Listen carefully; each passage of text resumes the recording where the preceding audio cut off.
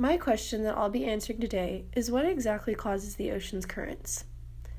The entire cycle or flow of the ocean's currents is called the thermohaline circulation.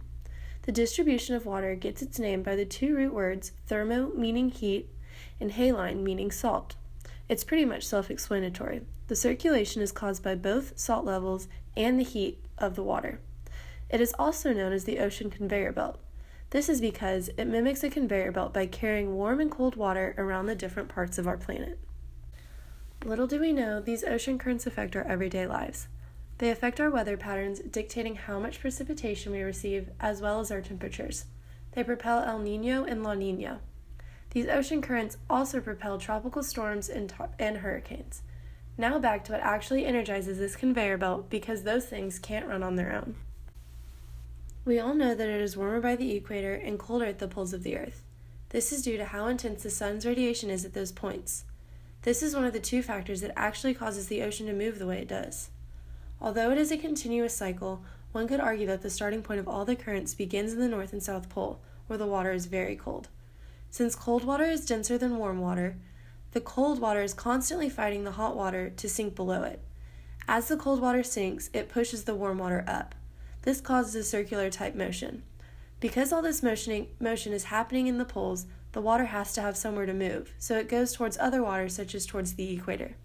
At the equator, the water is much, much warmer than the water coming in from the poles. The two temperatures collide and begin to switch around to find a way to level out the temperature.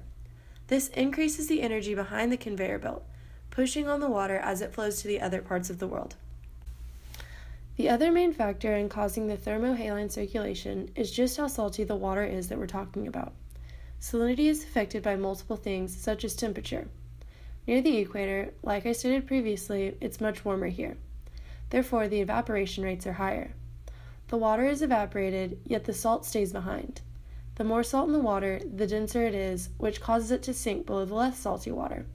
This increases the circular transfer of sinking and rising water, thus increasing the global circulation of the water.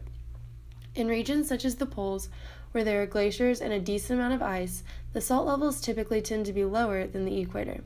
This is because when the ice melts, it is adding fresh water to the salt water, thus decreasing the amount of salt per measurement of water.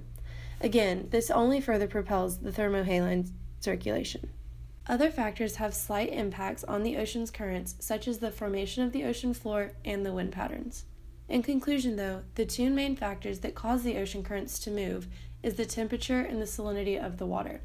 The thermohaline circulation is powerful and never stops. Water is not the only thing that is carried by this conveyor belt, though. Everything that is in the ocean travels it. The tsunami that hit Japan in 2011 sucked up trash, and the ocean conveyor belt actually spit things out, such as small fishing boats and other pieces of wreckage, all the way on the north coast of California. This just goes to show how strong and consistent the current actually is.